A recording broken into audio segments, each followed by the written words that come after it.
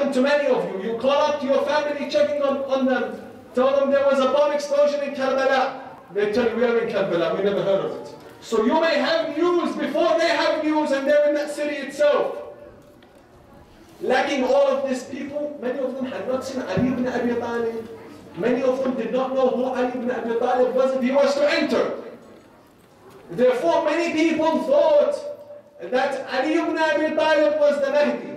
And this here continued and continued. The person they thought was the Mahdi would pass away, would be martyred, and then they would be disappointed.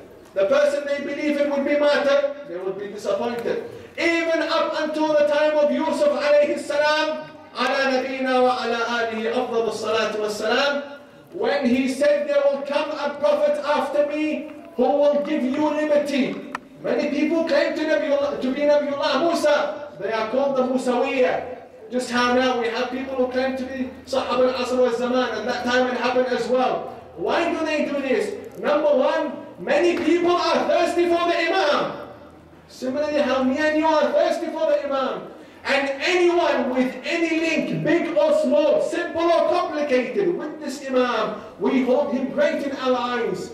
We revere him. We place him dear to our hearts. Number one, they were thirsty for ranks, a high rank. Therefore, they claim to be the Imam. Number two, Zionism has a hand in everything that demolishes the foundations of Islam. Anything you see wants to attack Tawhid, wants to attack Nubuwwah, wants to attack Imamah, you understand there has to be a way. Otherwise, if Imamah was there, what threat would it bring? It would bring no one threat except to the oppressor, except to the tyrant, except to the person that does not want people to live a free life. Sahib al-Asr wal-Zaman is our Imam.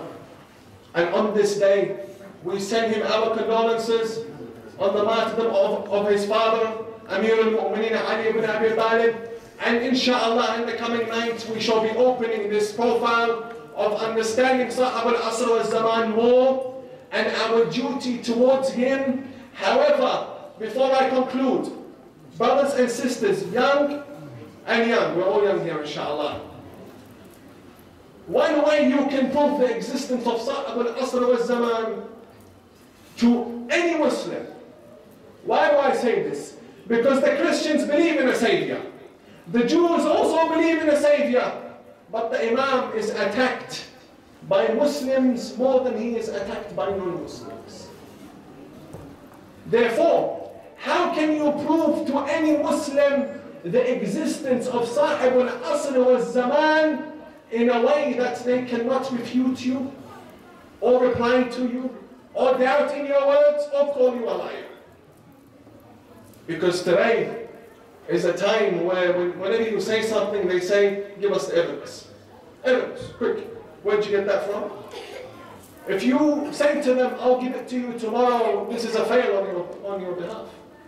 If you say, I'll send you to my sheikh, this here is a fail as well. Why? Because you who holds the identity of the Shia of Imam al-Mahdi, you should be able to prove the existence of your Imam. You should be able to do it. It should be as easy as Qul Huwallahu Ahad. God is one, the Imam is here. It should be this easy. Brothers, take out your phones if you have them. Take them all out. I want you to write something. Or remember this if you don't want to take note of it. Proving the existence of Sahib al-Asr wal-Zaman amongst us today is very simple. Number one, every Muslim accepts the Quran. Allah says in the Holy Quran, Bismillah ar-Rahman ar-Rahim, وَمَا خَلَقْتُ الْجِنَّ وَالْإِنسَ إِلَّا لِيَعْبُدُونَ. I have not created man and jinn except to worship me. What do we understand from this? We understand, number one, Allah's aim and Allah's want. Allah's aim is that I created for you to worship. Number two, Allah wants us to worship. Clear? Now Allah will not create something knowing that it would fail. Allah will not create something knowing it would fail. Therefore Allah knows that when He creates us, we will worship Him. And Allah's wisdom requires perfect worship.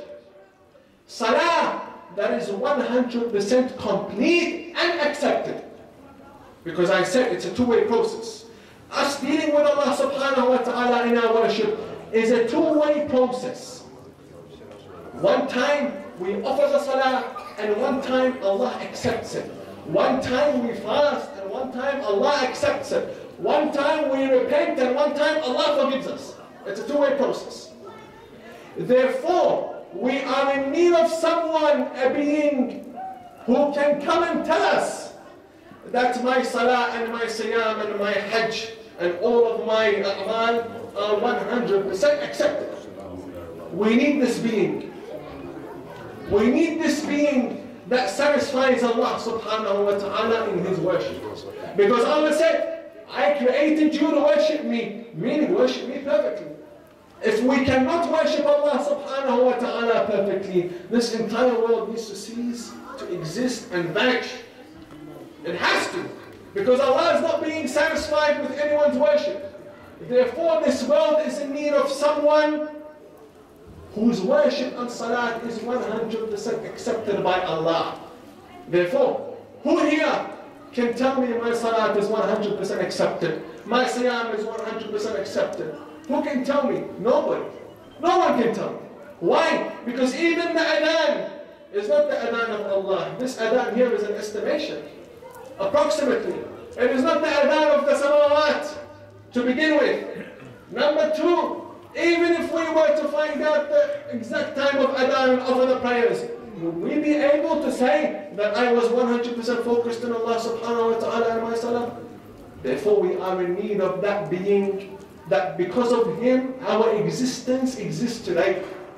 That being that satisfies Allah subhanahu wa ta'ala in His worship. And because of Him, we exist today. And if it wasn't for Him and His worship, there would be no need for this khalq. No need for this khalq. Second evidence, and I shall conclude with this, is that the Muslims that insult Sahib al-Asr wal-Zaman say Sahib al-Asr wal-Zaman will come to existence in the future.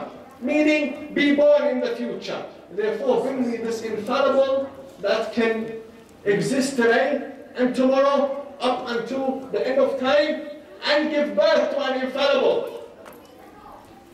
If you say the Imam will be existing in the future, you are in need to show me this infallible that will give birth to that infallible. Because you cannot give birth to an infallible if you are a sinner yourself. Therefore, these two methodologies are very simple, and one can prove Sahib al-Asr wal-Zaman to any Muslim that attacks him, attacks the Imam himself. And I conclude that Allah subhanahu wa ta'ala allows us in the coming nights to be examining and taking a good look at the matter of Sahib al-Asr wal-Zaman, his mission, his aim, what he eats, up until inshaAllah we reach a good result that Allah subhanahu wa ta'ala is satisfied with us in Australia, isolated from the world, remembering Sahib al-Asr wal-Zaman, pledging our allegiance to him from the ma'tam of his grandfather Amir al-Mu'mineen salawatullahi alayhi. And I ask Allah subhanahu wa ta'ala to accept your patience. هذا وصلى الله على سيدنا محمد وعلى آل بيته الطيبين الطاهرين.